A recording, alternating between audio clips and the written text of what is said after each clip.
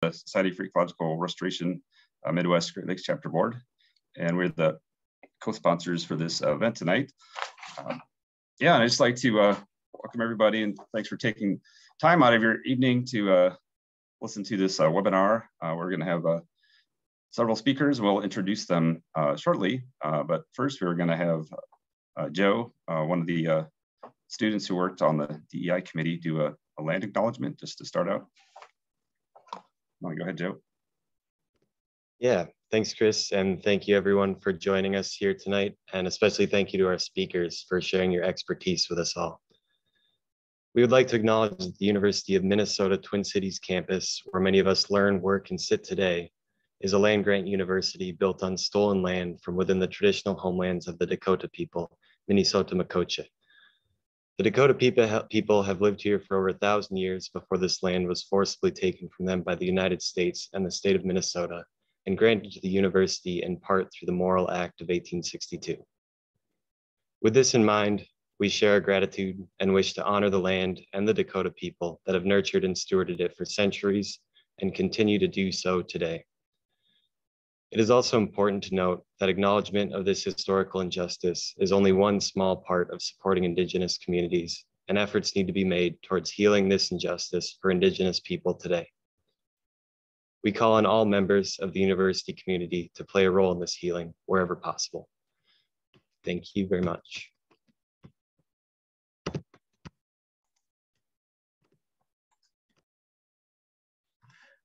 All right, thanks, Joe, for that land acknowledgement.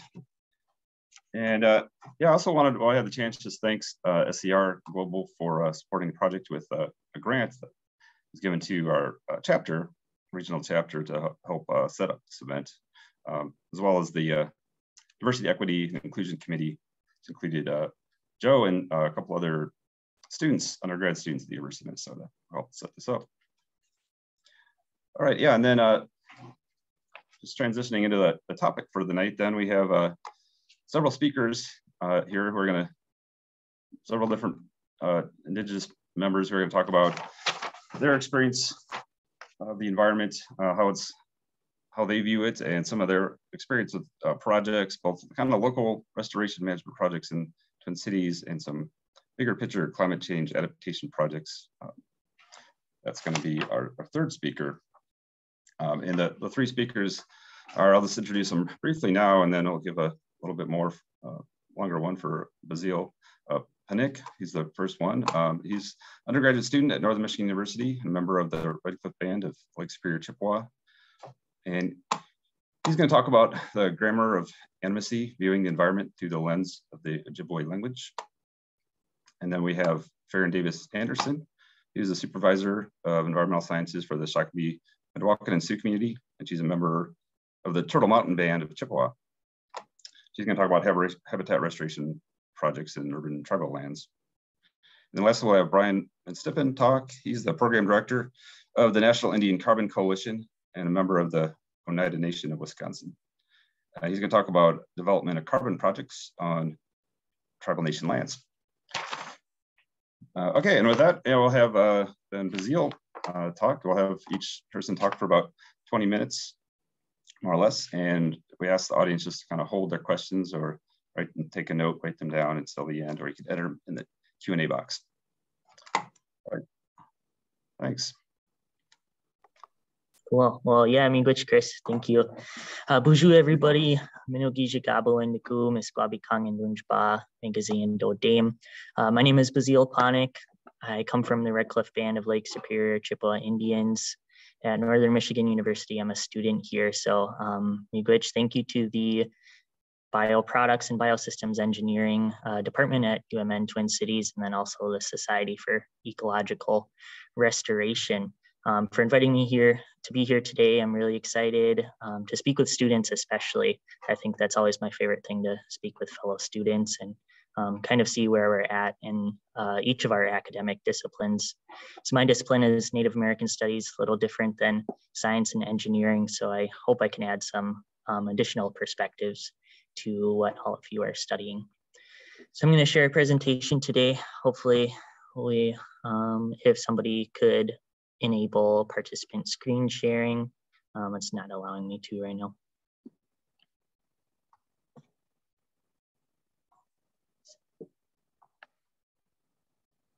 Okay, perfect, thank you.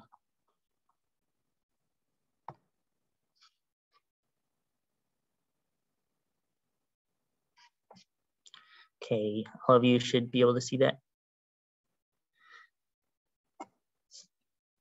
Yeah, looks good. Awesome, thank you. So the title of my presentation today is The Grammar of Animacy, Viewing the Environment Through the Lens of the Ojibwe Language. So we're going to hop into some of these water droplets. I tried to make them look like water droplets as much as possible. Hopefully it does on this spider web here. And use some words as examples to understand the Ojibwe people's relationship with the environment. First, who am I? Give you an introduction to myself. So yeah, as I said, my name is Bazil Panik. I come from the Red Cliff Band of Lake Superior Chippewa Indians. Our reservation is Red Cliff, Wisconsin. It's as far north in Wisconsin as you can go. I grew up on a reservation there for all of my life, except here when I'm in Marquette, Michigan. Studying Native American Studies at Northern Michigan University. It's in the Upper Peninsula, if anybody is familiar with that area. We just got over 30 inches of snow. I think it was a record-breaking snowpocalypse. Some people are calling it that. I'm not a fluent speaker. People ask me a lot of the time if I'm a fluent speaker, but not even close. Our language is super complicated, known as one of the hardest languages to learn in the world. But I am just using language as a method for sharing our perspectives on the environment with you all. As always, I like to recognize Nimama, Minawan, and Dede, my mom and my dad, for the upbringing that they've provided me. I feel extremely privileged that they've allowed me to participate in our culture and speak the language and participate in ceremony as much as they have. Without them, I wouldn't be where I am today.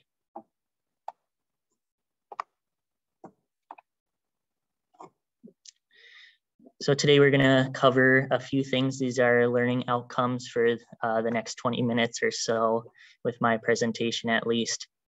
We're going to gain a broad understanding of the Anishinaabe people's relationship with the environment through the method of language. If you're not familiar with the Anishinaabe people, we're the indigenous groups surrounding the Great Lakes region. We're made up of 3 smaller nations, the Ojibwe, the Odawa, and the Potawatomi.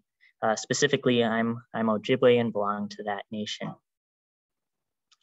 So we're going to enhance the understanding of your field through, I have some grammatical errors, adding an Indigenous perspective to your discipline.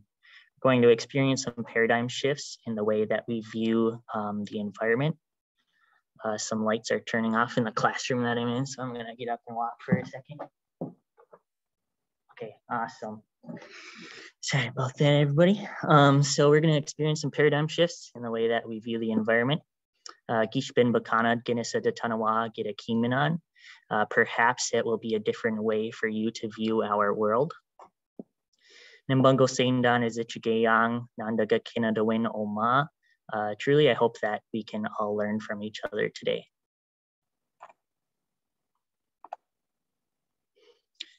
So as I said, we're going to dive into these water droplets, and first we're going to cover the grammar of animacy. So the grammar of animacy comes from Robin Wall Kimmerer's book titled Braiding Sweetgrass. It's a section title, Learning the Grammar of Animacy, in her first chapter of the book. She opens this section with a quote, "To be native to a place, we must learn to speak its language." Similarly, my dad has always said that if the trees around us could speak, if the water, if the rocks even, or the animal relations, if they could speak in a way that we would understand, they would be speaking an Indigenous language. So we're going to use the Ojibwe Moan, the Ojibwe language today. You might hear Chippewa a lot of the time, which is an anglicized version of Ojibwa or Ojibwe. Ojibwe is the specific nation that I belong to as a part of the Anishinaabe, as I mentioned. And Ojibwe Moan is language, so the Ojibwe language. Our language is split up into two different categories. We have animate and inanimate. So animate being alive and inanimate being not alive. It's a very verb heavy language. If you read this section within her book, Robin Wall-Kimmerer talks about a bay in English being a noun, and that it's kind of constricted by just its current state. But when we give it a verb to be a bay, it allows it to exist as a bay and practice what is known for that being to do as a larger spirit being, kind of this metaphysical to be a bay. It's releasing, I think she says that it's releasing it from the bondage of being a noun.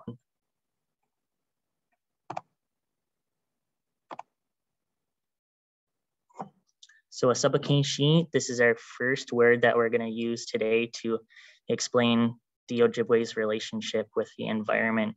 We're going to work backwards on this word and break down each part of it. She means the one who does something.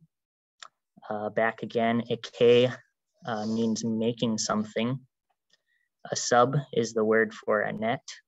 So when we're saying a sabakinshi, we are literally referring to the net maker. So I'll let you all repeat that at home or in your live Zoom room, a sabakinshi.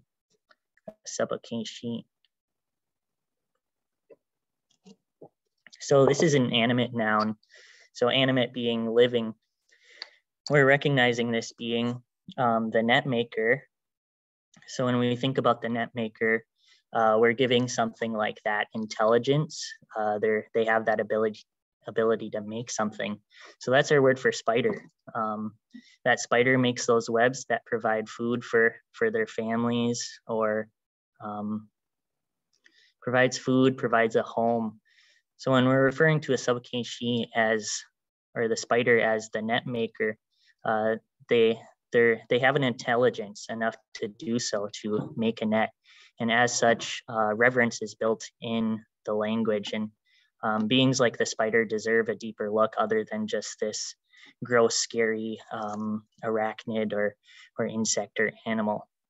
So they deserve a deeper look, and that's what's ingrained in the Ojibwe language, is that this being is intelligent, he's living, and that he deserves a better look. Manuman, I'm sure some of you are familiar with this term. Manuman is the word for wild rice.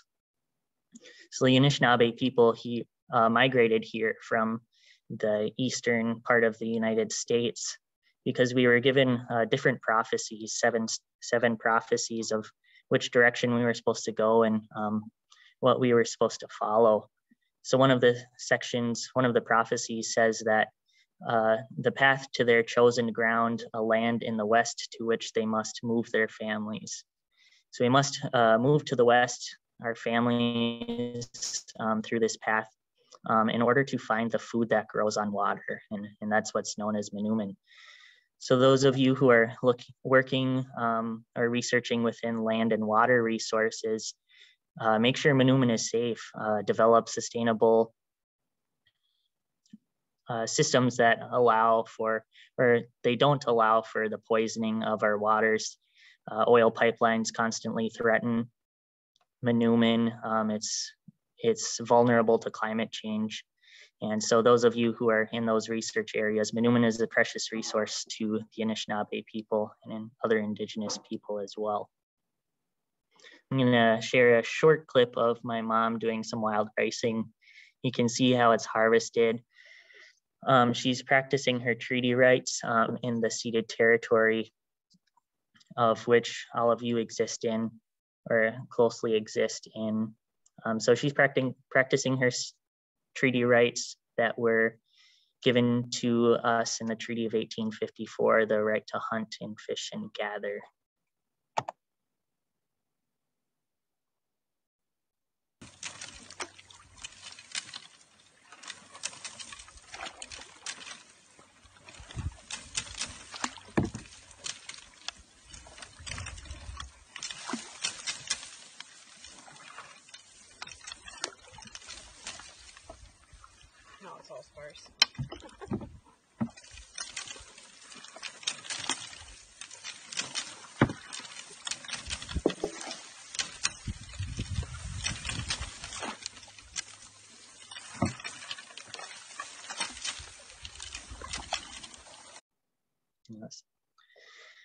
So next we're going to cover weegwas. So weegwas is the white birch tree, or Latin term Betula papyrifera.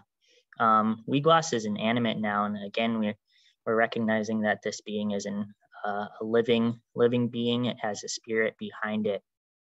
However, in Western culture, especially within forestry or logging or different industries, birch bark, the bark that comes from birch trees, is known as a waste byproduct. So it's just waste, it's thrown aside.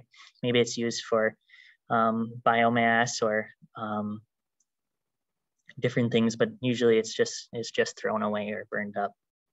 But for Anishinaabe people and a lot of indigenous communities where weegwas grows, we have, it's a very versatile material. We make a lot of things from it. One of those is weegwas jiman, so a birch bark canoe. This is Wayne Vallier here with one of the birch bark canoes that he made. On the sides, you can see that black glue almost. The Ojibwe word for that is bigu. It comes from spruce trees.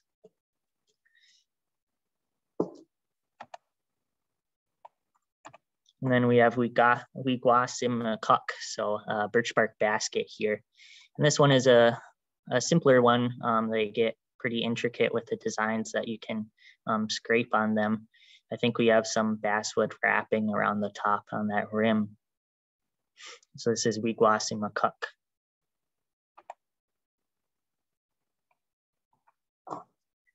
Weegwasikamig. So we have a wigwam right there. And surrounding it is that birch bark. Birch bark is naturally waterproof from the inside. And then, so it covers the wigwam for a living space and protection from the environment. And then remember, this is known as a waste byproduct to Western culture. And those were just 3 examples of what Anishinaabe people specifically use birch bark for.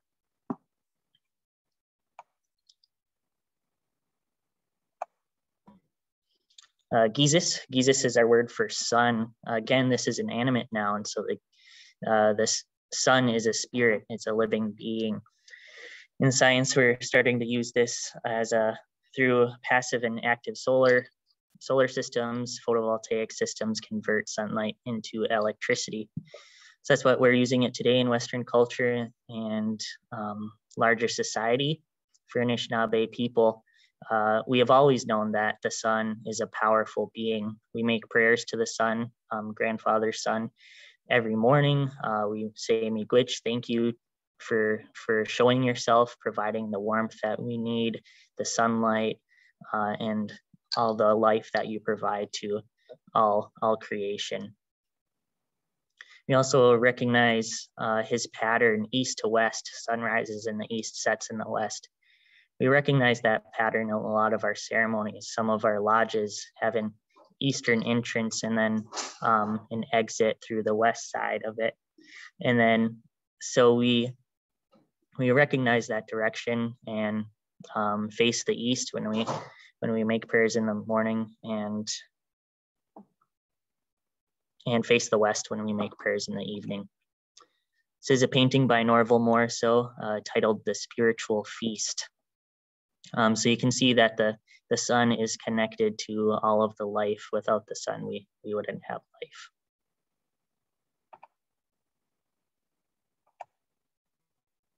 Our last word that we're going to share today is Miskobiwabik. Miskobiwabik. So this is the term for copper, actually. It's an animate noun, again, a living being. Some people also refer to copper as Misquabic, which is an inanimate noun. Misko is to refer to something that is red, a living being that is red. Misqua is to refer to an inanimate being that is red. So this is our word for copper. In Western culture, copper is a resource to be extracted from the earth and taken from the earth. This computer that I'm using has copper in it. The phone that I have right next to me has copper in it. The Anishinaabe people traditionally viewed copper as a strong spiritual being that deserved reverence and respect. In 1964, some Anishinaabe leaders sent a petition to Washington, D.C., complaining about how the treaties weren't fulfilled, and some of them were, those promises weren't being fulfilled. In that treaty, they referred to copper as Misko Biwabik. So they referred to copper, the resource that was being taken from our lands, as this animate being who was basically being extracted. Okandakun, another Anishinaabe chief, he referred to copper as our hope and our protection when he was basically having an argument with a trader who wanted to trade some copper from him. And in response, Okandakun, he said, "Thou askest much from me, far more than if thou hadst demanded one of my daughters. The lump of copper in the forest is a great treasure for me. It was so to my father and grandfather. It is our hope and our protection. Through it, I have caught many beavers, killed many bears. Through its magic assistance, I have been victorious in all my battles, and with it, I have killed many foes." So that speaks to the respect that we have for copper and why it deserves reverence.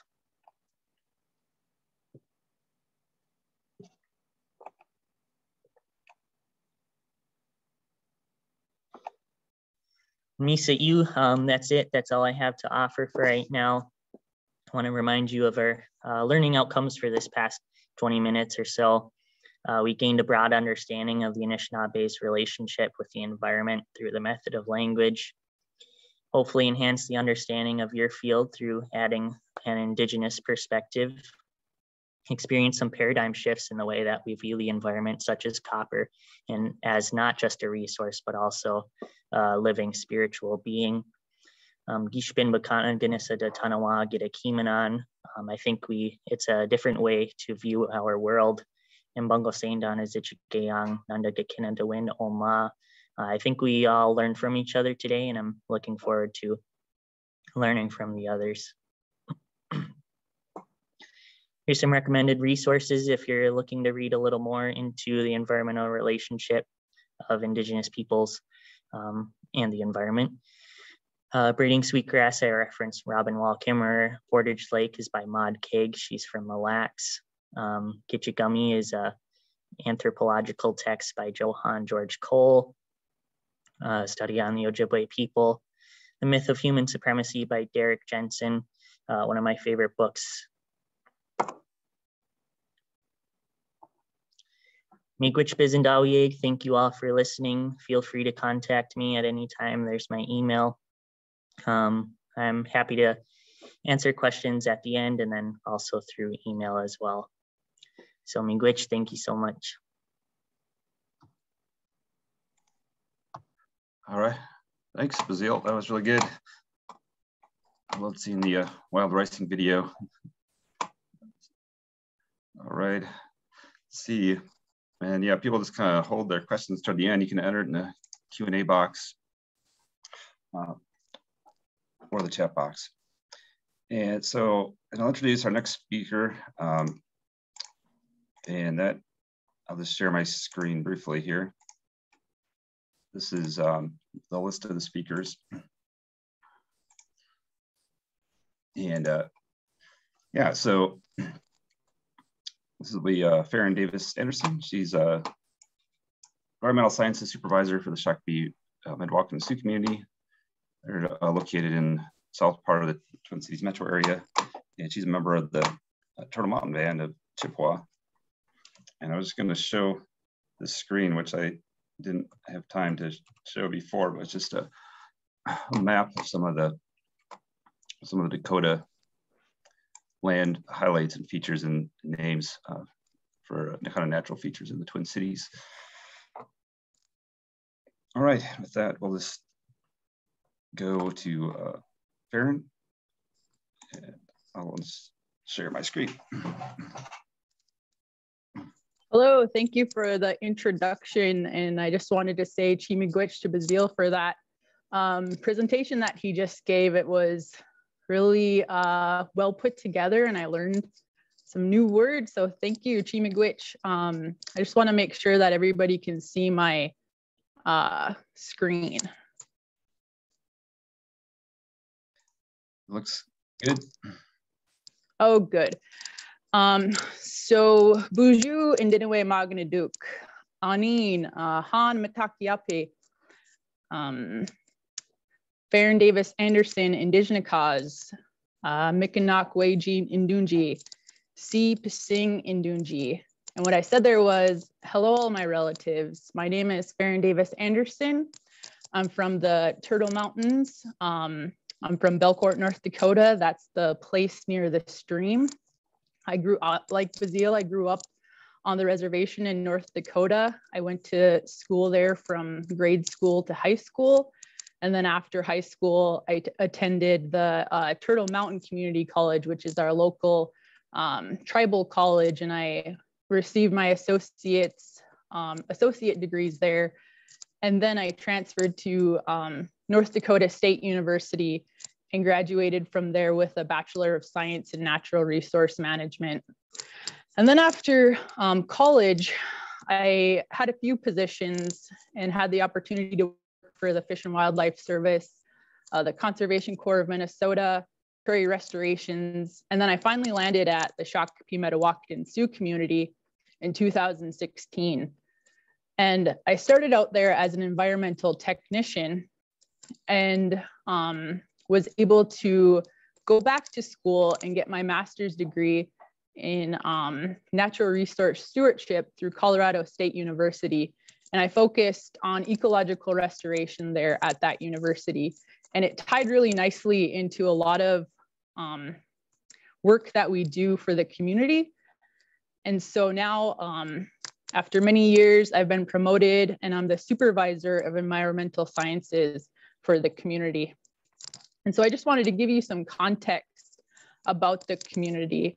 We're located in Scott County, Minnesota. So that's really close to Minneapolis, just 30 miles southwest. This blue polygon right here is the community boundaries. And we're just north of Prior Lake. So I wanted to also give you context about how Scott County looked prior to settlement or colonization. And so the area in the pink is what's known as the Big Woods. And if you're familiar with that, there's a lot of deciduous trees in that area. So there was once a lot of maples, oaks, basswoods, but along the river, we also had, a lot of prairies and oak openings. So this just gives you kind of a view of what the landscape looked like pre-contact. Currently, Scott County is one of the fastest growing counties in Minnesota. And I live in Prior Lake, so I got a magazine from our county, and this is just, I thought it was really interesting. Between 2010 and 2020, the population has increased a lot. It's gone up 16%. And you can see the demographic has really changed too. And so with that increase in population comes industrial development, increased housing development.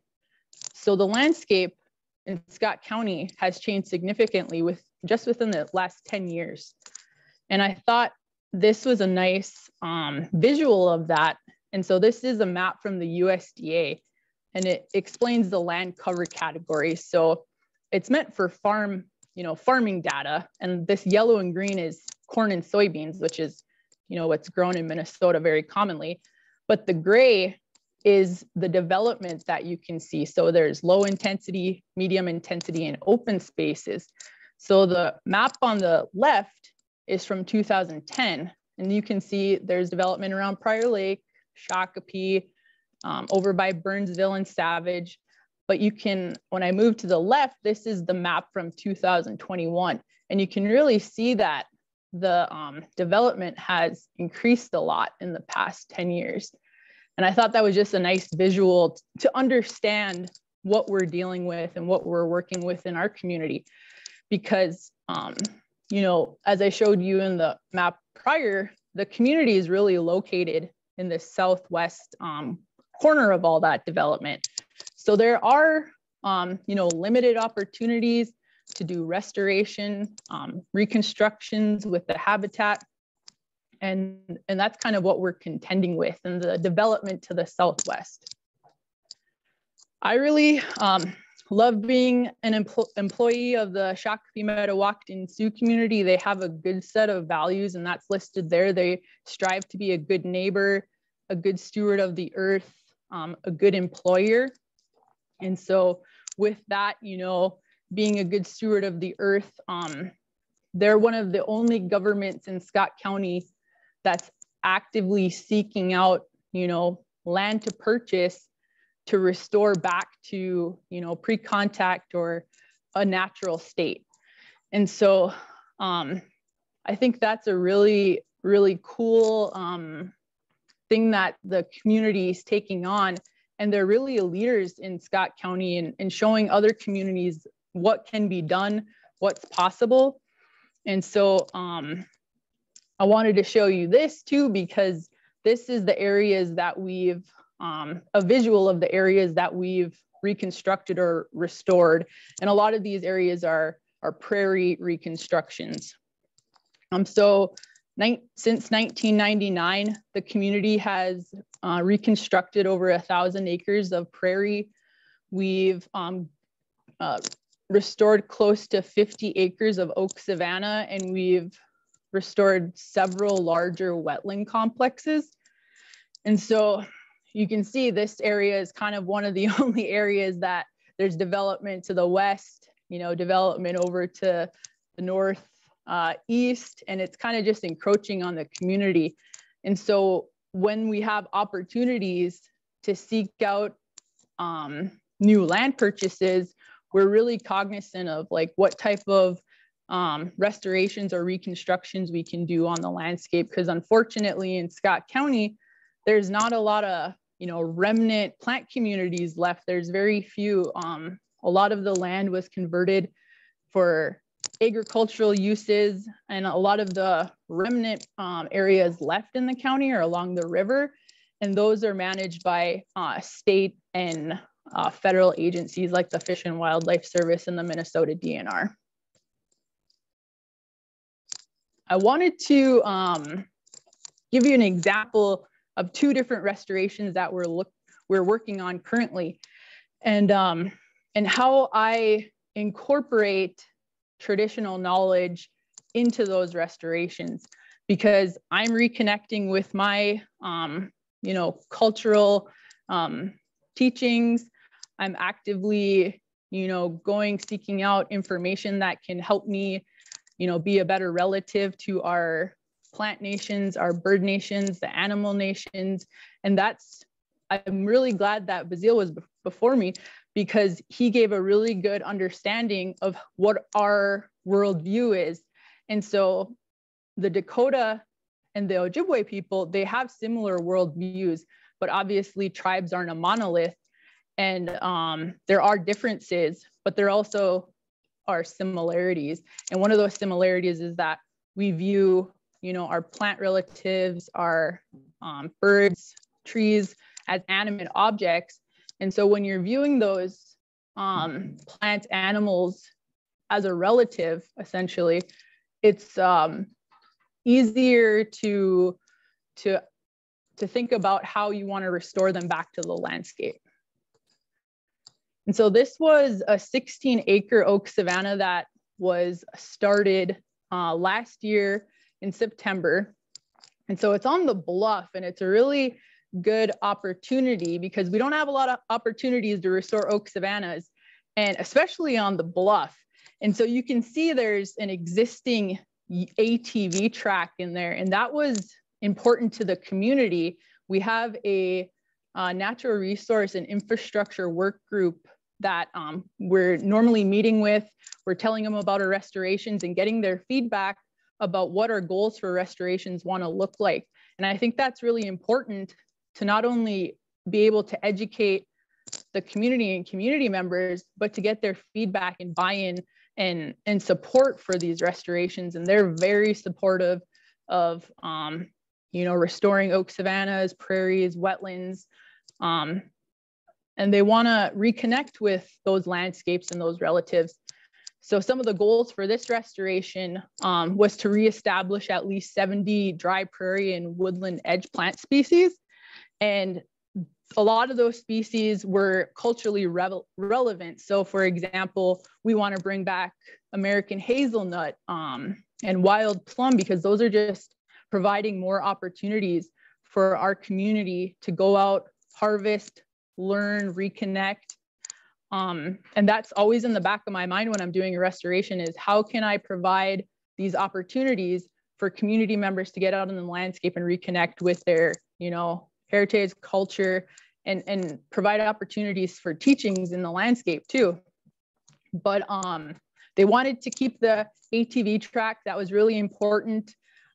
If I had it my way, I probably would have taken it out. But I also didn't want to take that away from the community, because you're providing an opportunity for recreation, whether it, you know, on an ATV or walking.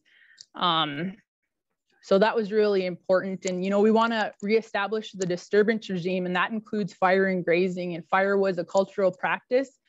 And so we want to return that to the landscape to help perpetuate this system and help it reestablish.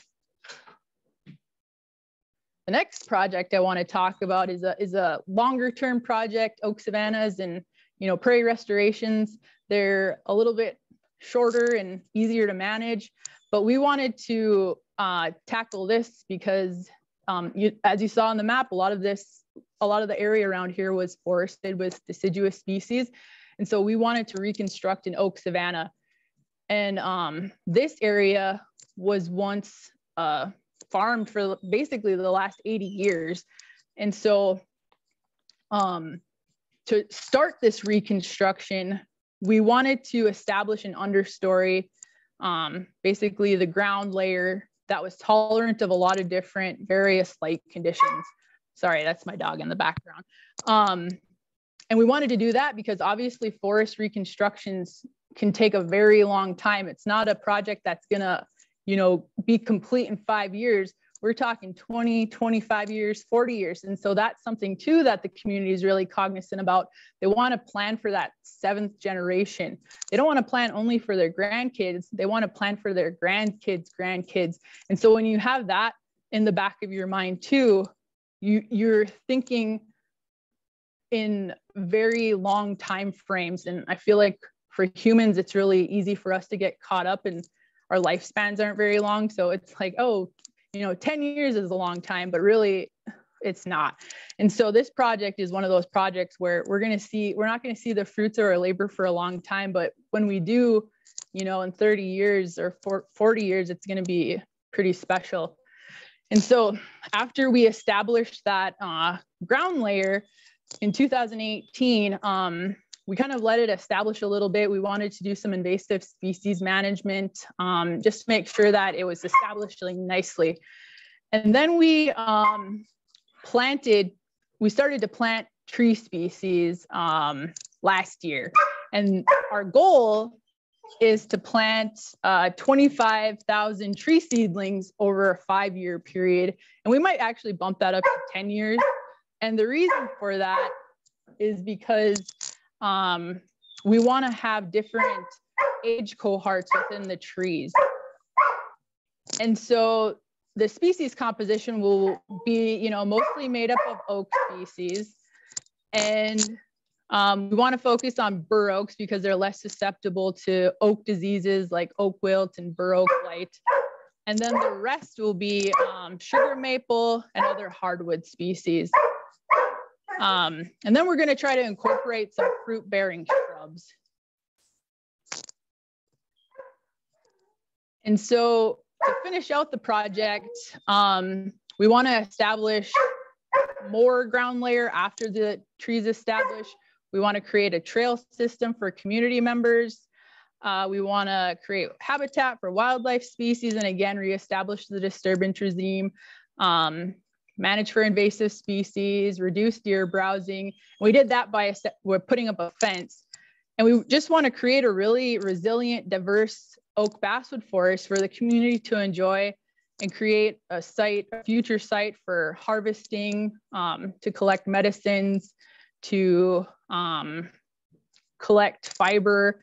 And that was that project. So it's gonna be a while, and I'm really excited and for the future for that one.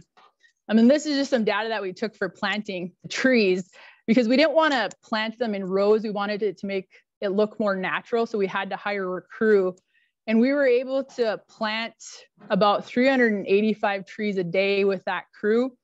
And then because it was a drought this year, the soil was so compacted and hard. We needed to bring in a bobcat to help those poor CCMers. I felt really bad. So we eventually got a bobcat out there, and they were able to knock out 754 trees a day, which is just incredible. And then if you want to learn more about our land and natural resources department, we have a video on YouTube, and it explains a lot of different projects that we're involved in, because, you know, habitat restoration is only one component of our land department. We have a water quality or water resources department, and they focus on water quality and a lot of other things like wild rice establishment and health management. And so if anybody's interested in viewing this video, it's about 20 minutes long. I can send a link to people. But yeah, that's what I have now. And my dog has been bugging me throughout the whole presentation. So I'm sorry if you couldn't hear me, but if you have any questions at the end, I'd be more than happy to answer. Thank you so much for inviting me to talk. Yeah, and that's kind of what I had. All right, thanks a lot, Farron. Yeah, and Farron was one of our SER Midwest chapter members. That's how we located her to ask her to speak. All right, and yeah, so our last speaker is Brian Van Stippen, and he's a program director for the National Indian Carbon Coalition, a member of the United Nations in Wisconsin. And I believe he's calling from Green Bay. Is that right, Brian? That is correct. All right, you can go ahead. Good deal, Saguli. My name is Brian Van Stippen. I am the program director for the National Indian Carbon Coalition. I greet you in my traditional language as a member of the United Nation of Wisconsin. We are a member of the Iroquois Nation, or the Six Nations, and we were located from New York State to London, Ontario in Canada, and then finally to the Green Bay area, in which we have a 65,000 acre reservation, in which part of the city limits of Green Bay are within the exterior boundaries of our reservation. So I live and reside near our reservation's lands, not quite on our lands, but I am a tribal attorney by trade. I've worked for the Ho-Chunk Nation in western Wisconsin. Prior to that, did a short stint at the Senate Committee on Indian Affairs in Washington, D.C.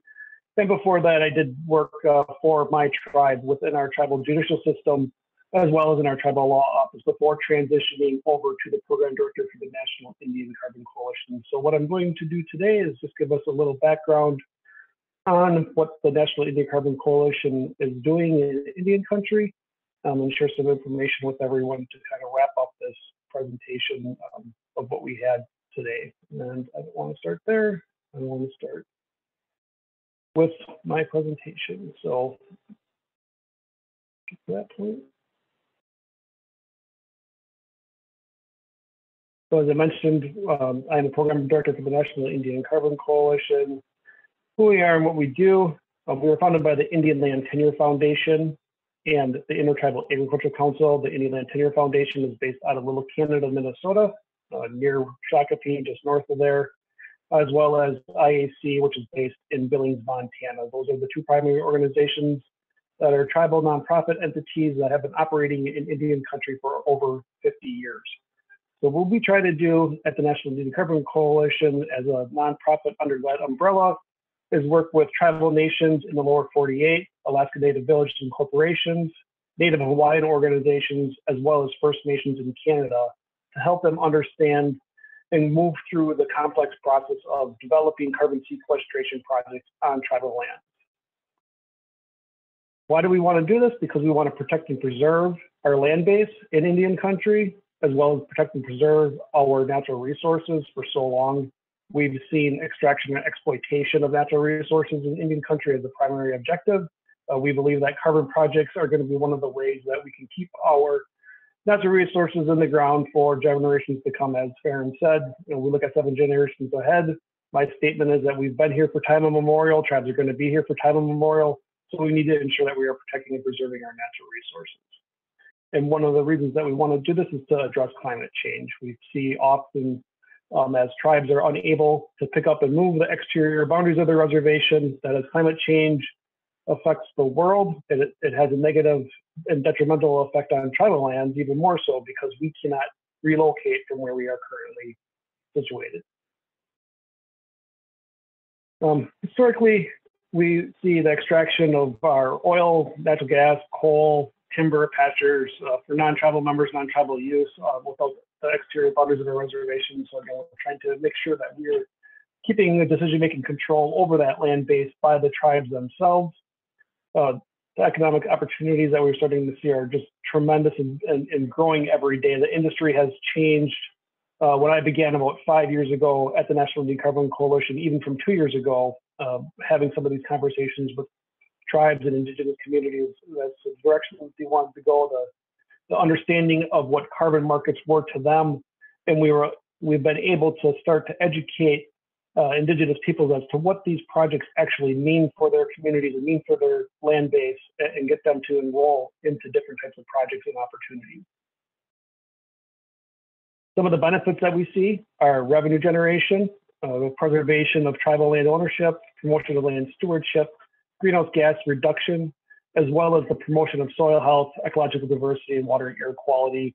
The last portion there, we call that a co-benefit. If a tribe is able to put a carbon sequestration project on top of their land, they have additional co-benefits. One of the things that we are currently working on through a USDA Conservation Innovation Grant is develop a co-benefits tool in which one part of that, besides soil, air, water, is looking at the societal and cultural component of how these projects benefit tribal communities. In Indian country, we have many health issues with diabetes and heart disease, and our belief and some of our first projects that we're showing here and testing and developing the data are displaying that by protecting and preserving that natural resources, bringing back quality food sources into the regions, that is having a positive effect on tribal community health. Our primary activities is what we want to do when we engage with the tribal community or the indigenous people, is provide unbiased, independent information and data to tribes. For far too often, we've seen a lot of for-profit developers entering into Indian country, wanting to work on these types of projects. And a lot of those for-profit organizations do solid work. However, in my opinion, they don't have the best interest of Indian country at heart.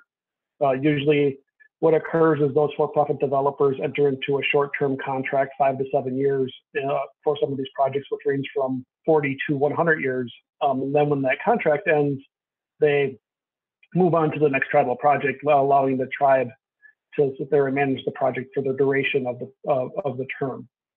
We also do some web mapping work. Originally, some of the tribes I have been engaged with, it was very difficult to get information on the land base itself. So we put together a program to help tribes develop and create electronic maps. Often, far too often, unfortunately, as I would engage with the tribal community, they would roll out a Department of Transportation map and say, this is our land holdings, and it's just extremely difficult to make sound management decisions if you don't have a great understanding of where your land base is located. And then offer education and guidance on carbon sequestration. Carbon sequestration projects are extremely complex. The marketplace is changing every day. There's a ton of movement that's occurring. And so we want to be that trusted resource in Indian country, that as tribes have questions, concerns, they can come to us as a tribal nonprofit, managed by tribal members, or created by tribal members, that they can get the information that they need. So what are the steps that we look at when we start to develop a carbon project on tribal lands? First of all, what we need to do is a feasibility study. I have received through the federal government some funding to help tribes create the feasibility studies. So what we have to do is enter into a memorandum of understanding with the tribal nation so that we can begin to build a relationship with them and collect the data that is necessary to create the feasibility study. This is starting to this time frame is starting to go down a little bit. Like here I have 3 months. We're starting to get down to about 8 weeks just because of newer tools that are being developed, as well as new information that's being shared nationwide. Once we would move into a feasibility study and it is proven to be economically viable to move forward with the project, we have the heavy lift, the inventory, the quantification, the modeling, the scheduling, and the reporting. So this process takes about 9 months. This is just us working with the project developer and the forest inventory teams to gather all of the information so that we can provide this to one of the registries through the California Air Resources Board to ensure that our science and our data is adhering to the standards set by the marketplace. Verification and registry review. After we do our research, we then send it to the registry itself, and they review and double check and triple check all of our data and information. And that can take quite a long time because they don't need to move at our pace, they get to move at their pace. And throughout that entire process, we're looking at credit sales. So part of my job at the National Indian Carbon Coalition is developing relationships with corporate buyers, universities, individuals, whoever may be interested in purchasing carbon credits from indigenously, domestically based carbon projects. And then finally, as I mentioned, these projects can operate between 40 and 100 years. And that's where there's a lot of internal staffing that needs to be completed by the tribe itself. So we want to ensure that everybody has the knowledge and understanding as to what it takes to manage this project for that duration. So again, the carbon feasibility study, this is some of the information that we're going to be looking for: the inventory data, the forest management plan, growth and yield data, and the mapping of the targeted lands. And then what do we get from that? We're going to calculate how much carbon is going to be sequestered in your land base. Currently, we've been focusing mainly on forest-based projects, but we are starting to look at other opportunities such as grasslands, row crop lands, agricultural lands, and there's even opportunities for tribes that may have peat bogs.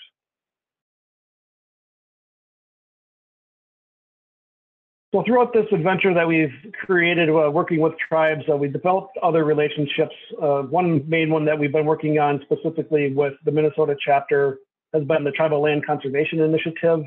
And so partnering with the Nature Conservancy, we've created this program to try to make it an easier process for tribes to want to engage in the marketplace.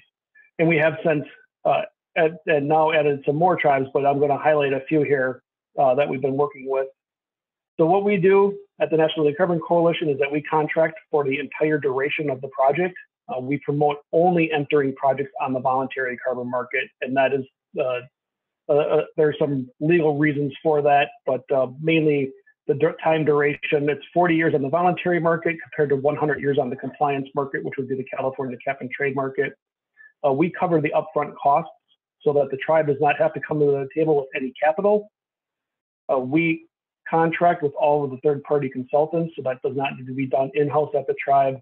And we also state we will not sell carbon credits for less than $10 a credit.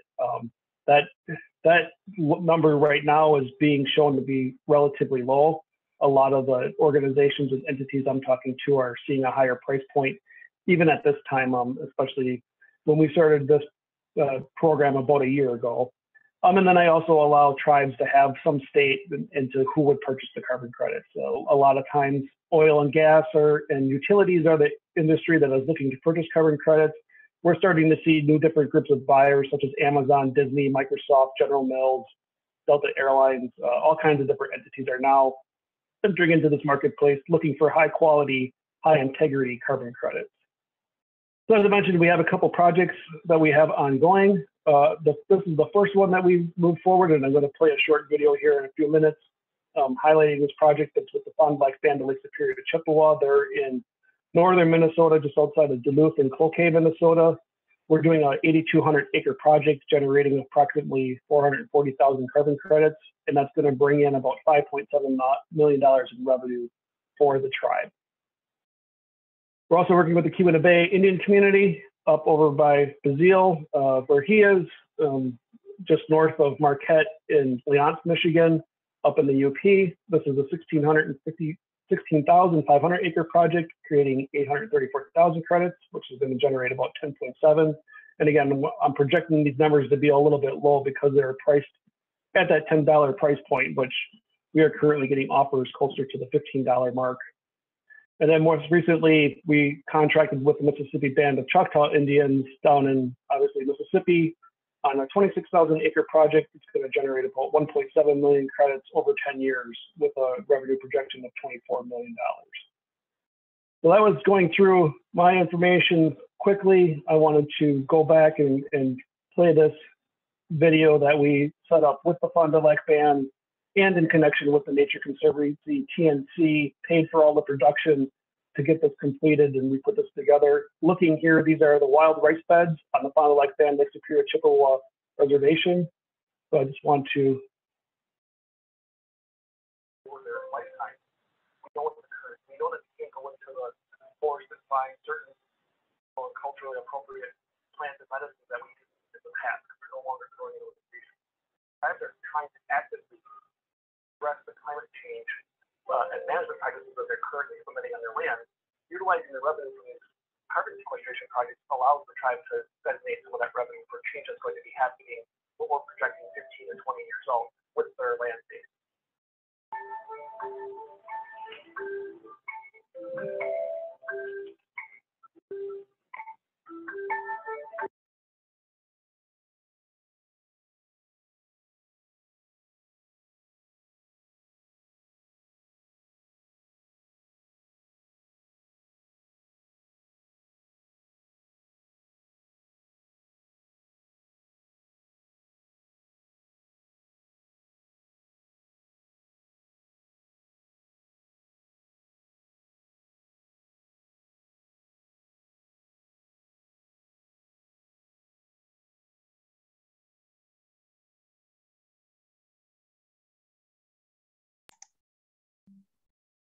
I think we lost the audio, Brian.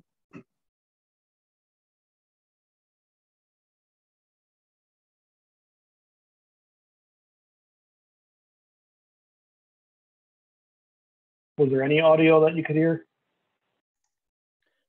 In the beginning, I think like first 30 seconds, minute or something, then it stopped. That's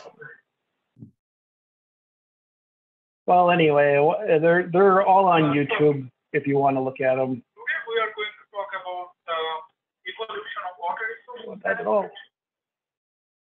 Sorry about that. I'm not certain what happened there with the audio. So again, that information was being played on the IndianCarbon.org website if anybody wants to go there and check it out. We also have a video that we put together specifically on the Fond du Lac Band project. That's on the Nature Conservancy Trees, Soil, and Water campaign website if you want to go there. And I'll drop those into the chat here as I drop off and pass it back on over to our hosts. So thank you, everybody. Appreciate that. Sorry about that video losing the audio there.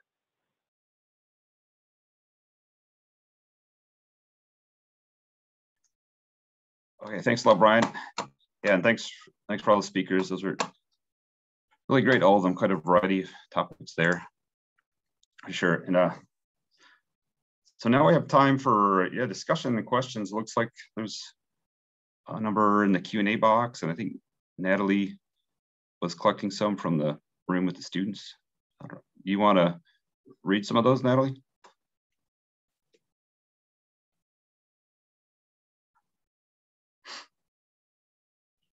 Yeah, I'll be. We're collecting in-person questions right now, but I'll go ahead and read the first one from the box. Everyone can hear me okay? Yeah. Okay. I hear you. Our first question is from Caro Silvola, and the question is, as a plant biologist, I have struggled a lot with the scientific classification, Latinized names for all the relatives around us. What strategies do you have for scientists looking to uplift and address or discuss beings while paying proper respect to their original indigenous names?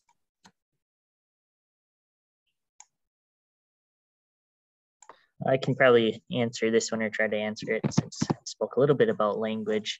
Those plant names are really special. I'd recommend working with your local community members, Indigenous people. the bilingualism is a big push right now for things like our street signs in Red Cliff. We're the first tribe in Wisconsin to have a town boundary sign in the Ojibwe language. So steps like that are important. It suggests that plant biologists start to use not only the English word, but then also the Latin term, and then also the Indigenous word for whatever that plant is, and make sure that's informed not by yourself pursuing online resources, which are important, but make sure that's informed by local Indigenous community members, and they can provide those plant names and also the consent to do so. So that's how I'd go about it. Miigwech, thank you for your question. Thank you. And this second question is from our watching party audience, and this is for Farron. The question is, how do you feel about the movement to return national parks to tribes? How would you approach it if you had access to restoration projects in these parks? I'm all for it. Land back. If I had access to parks or even, local, state, federal lands that are, near us, I can think of at least 2 or 3, 4 different areas that I would love to help, the managers there do some more restoration work. I know that states and even the federal government sometimes have limited budget, limited time. So I feel like if we could collaborate or, even give that to a community that's more able to do restorations or reconstructions, that would be awesome. Yeah, I think it's important, and I think that tribes are often at the forefront of a lot of environmental issues, and I don't think a lot of people are aware of that, and especially in Minnesota, Fond du Lac, Mille Lacs, all the northern tribes there, on the forefront of wild rice restoration, and making sure that the state is accountable to put those wild rice lakes on the impaired lakes list. So I feel like, yeah, that's really important. And Farron, I just wanted to follow up on that. So the Leech Lake Band of Ojibwe over by Bemidji in Minnesota is getting, through congressional action, about 15,000 acres of the Chippewa National Forest returned to the tribe. And we've been engaging with Leech Lake to look at the development of a covered project, but specifically including that land base in the covered project, because our philosophy is that we can derive revenue from that land by getting it returned to tribal hands. We can then reacquire more of our traditional lands. We're also working with Boys Fort over by Net Lake in northern Minnesota for a very similar project. The Minnesota Conservation Fund acquired some land through a private sale, with 27,000 acres of that being on the Boys Fort Reservation. And now we're working to help reacquire that land by purchase, and then in order to offset the purchase price, develop a carbon sequestration project on top of that land base. We're starting to see this happen, specifically in the Midwest here, state of Minnesota. I think it's going to really start to take hold nationwide.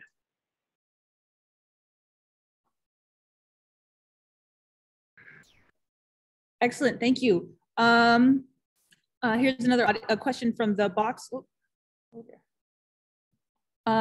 This is addressed to the BBE department. How will you take responsibility in respecting tribal sovereignty within the department? Beyond hosting seminars, will you actively incorporate curriculum that focuses on the responsibility of students or alumni as engineers to be respectful stewards on stolen land?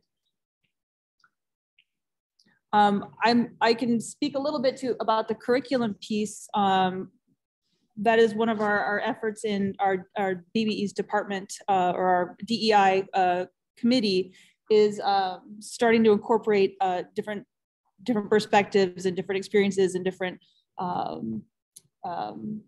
viewpoints in some of our classes, and this is kind of just the starting point, really, starting point of that. And so yeah, I don't know if anyone else from the BBE wanted to comment as well.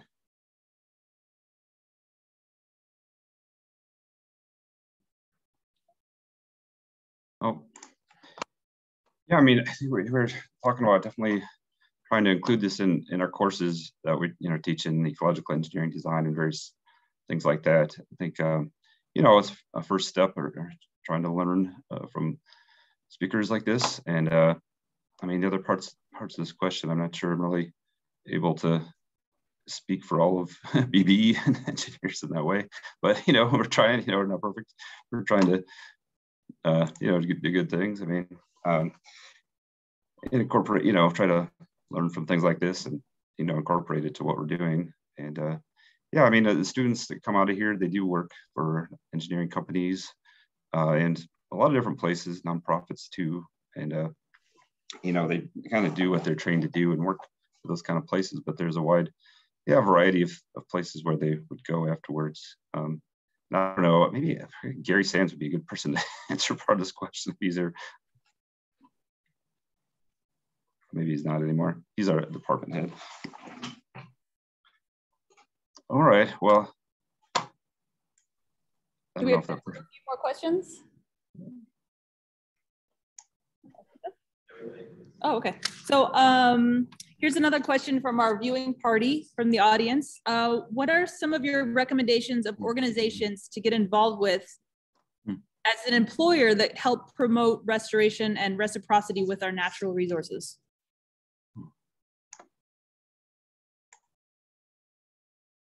And I suppose this is for any of the panelists.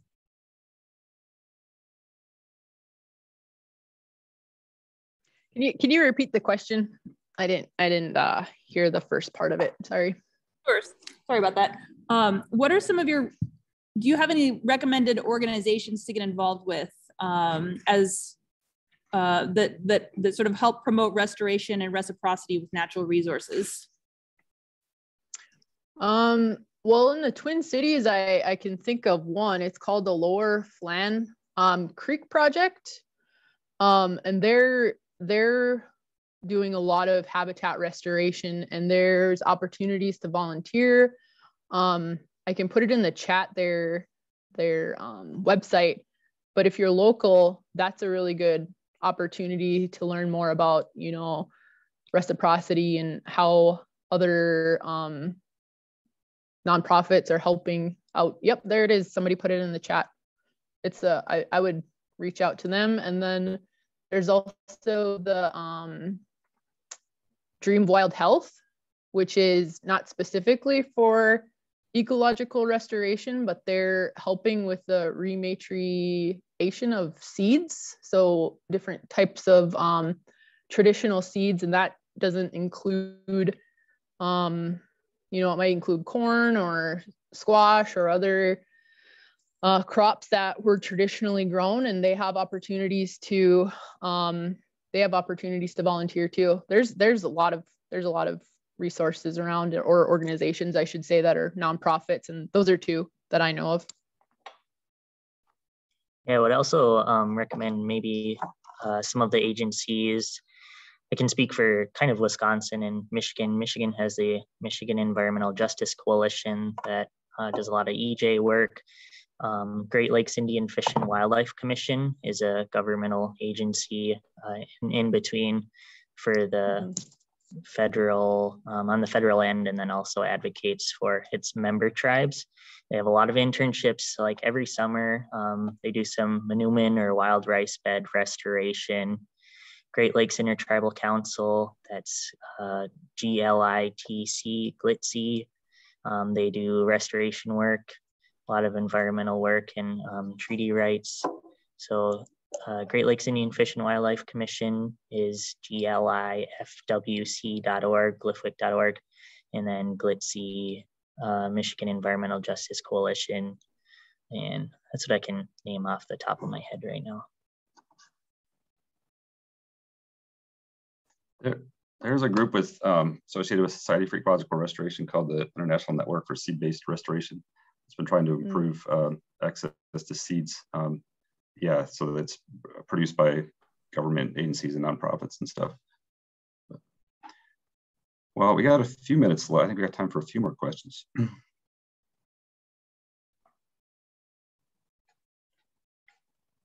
Sure. Our next one appears for Farron. Have you experienced any situations where the pre-settlement vegetation is not possible to establish because of new pressures from climate change or development? Yeah, you know, sometimes there's just areas that are too far pushed back with, you know, the soils are, a lot of the soils are lost or too compacted, or, you know, there's just other environmental constraints. And so that's something too that we're always thinking about, is how, you know, climate change is becoming, obviously it's a huge issue and it's really unpredictable. And there's, you know, there's trends of what can we, or models that can help us try to predict what climate change is how it's gonna impact our plant communities. But you know, that's a really difficult task. And so one of the things that we're really concerned about is with maples in our forest, because the trends say that it's going to be a lot wetter, and that's going to negatively impact maple regeneration. And that's, you know, obviously a culturally significant species. We harvest maple syrup every spring. And so those are things that we're cognizant of. And if we have an opportunity to do any restorations or reconstructions, we're thinking of, okay, how is this gonna, you know, look? And is this an area that's gonna be, you know, really wet and not suitable for this species in the future? And I think that, you know, you can only work with what you know, and you can use the models to the best of your ability. But again, that's, you know, there's so many different things that you have to try to incorporate when you're planning. And we don't know what we don't know yet. So it's a difficult task, but I have hope for the future. And I think that, you know, if we're taking good care of our plant relatives, we can make cognizant decisions on how we should, you know, bring them back or try to keep them around.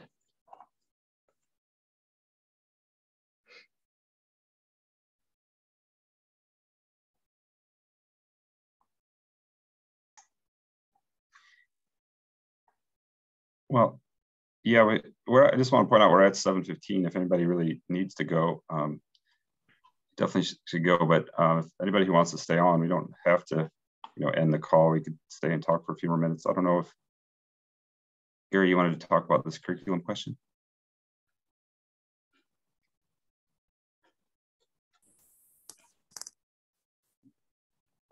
I'd be happy to chime in here. Am I coming through? Yep. Yeah, I see our panelists' heads nodding. So great. You know, I appreciate that question about the curriculum. And as I put in the chat there, I would love to meet with students and others to really take up that idea and brainstorm about what might be possible. I think it's an excellent suggestion. And I think it's something we need to be thinking about as we think forward with our programs and our curricula.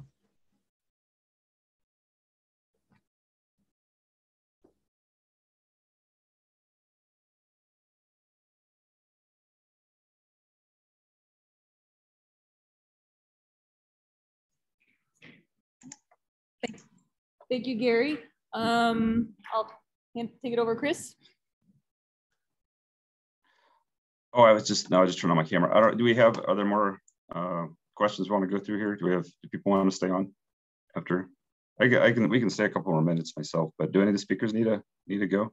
Yeah, I just see a couple of these in the chat I wanted to address. You know, basically for carbon project development, what we're looking at is keeping trees, keeping grasslands, keeping traditional native grasslands in place.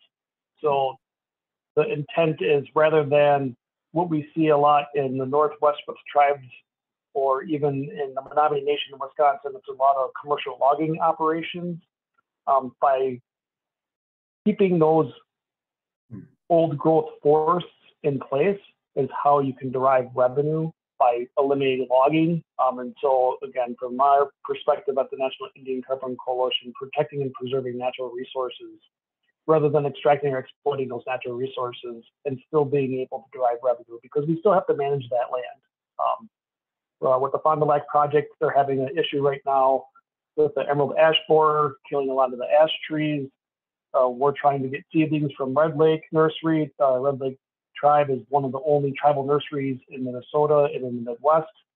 And so we want to ensure that we're replanting trees that are going to adhere to the climate that we're going to see change over time. As I said earlier, the tribal chairman, it sounded like, made this statement on camera: we can't move the exterior boundaries of our reservation. As climate change comes down over the next generations, we have to be prepared, and we need to start preparing now. And that's what Farron's doing on her end internally. And a lot of tribes have their internal staff looking at these issues so that we can begin to reintroduce some of our traditional trees and grasslands and plants in to protect and preserve those areas, so that we have those for future generations. And a lot of times what we look at when we want to protect those forests or those grasslands are those cultural resources that are near and dear to tribal nations' hearts, that have been a part of their society for generations. And so it's working very closely with staff like Farron to make sure that we're doing what is in the best interest of that tribe, putting on the ground what they want there, what we know that our ancestors lived with and cultivated over time and generations, and putting that back in place.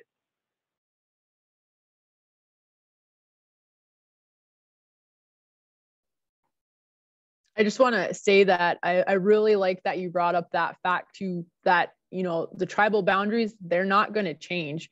We can purchase, you know, parcels or more land, but we can't move. Yeah. And we're, like you saw on the map, we're kind of surrounded. So there's only so many opportunities for our community to expand. And so I think it's important to understand, like, we can't move our boundaries from, you know, one location to another part of the state. It just doesn't work like that. We wouldn't have, you know, the federal recognition, the trust responsibilities of the government.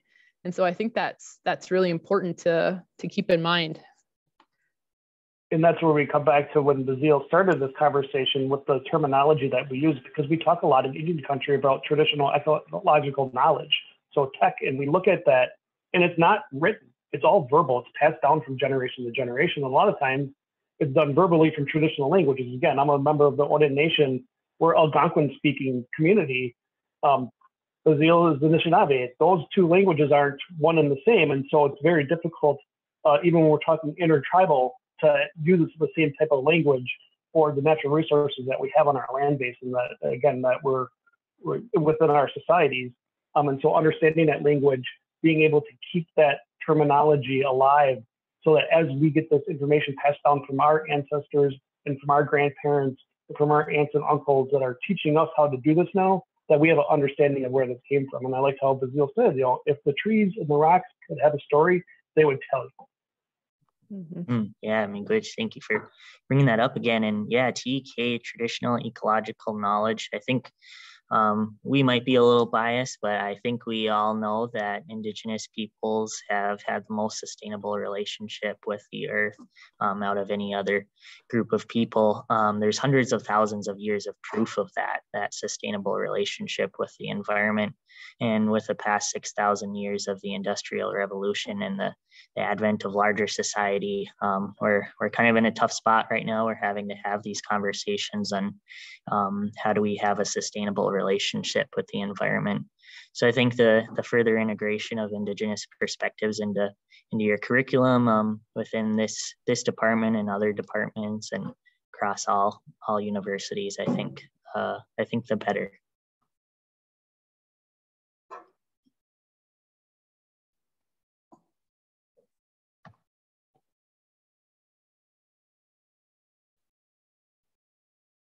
Well, I know it's getting over the time here by a fair amount, and it's just kind of over people's dinner time and stuff. I don't know, do we want to wrap it up, or do we want to go for a few more of these questions?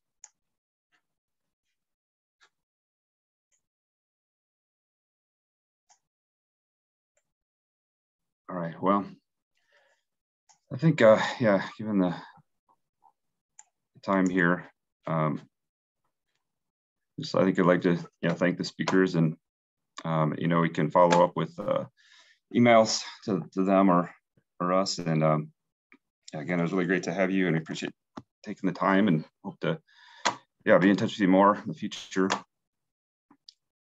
And anything else? Anybody, Natalie or Gary, and speakers, anybody want to say anything else? I just wanted to thank you all for coming, sharing your time with us. We had a great turnout here. About 30 people showed up for the watching party, and there was applause after every speaker. So hopefully you felt it, but thank you so much. So Miigwech, thank you. Yeah, it was super fun talking with you all. Yako is our traditional greeting in the Oneida language. Thank you. Yeah, Chimigwich. I just wanted to let Bazil know too that I've burned with his dad before. No so way. I know his dad. Oh, that's awesome. That's yeah, he's helped us. Yeah, he's helped us here at Shakopee. Awesome. I'm glad. Glad you mentioned fire and that. That was pretty cool. Oh yeah, he's helping us bring back. Perfect. Yeah, Indian country small. Yep. All That's right. awesome.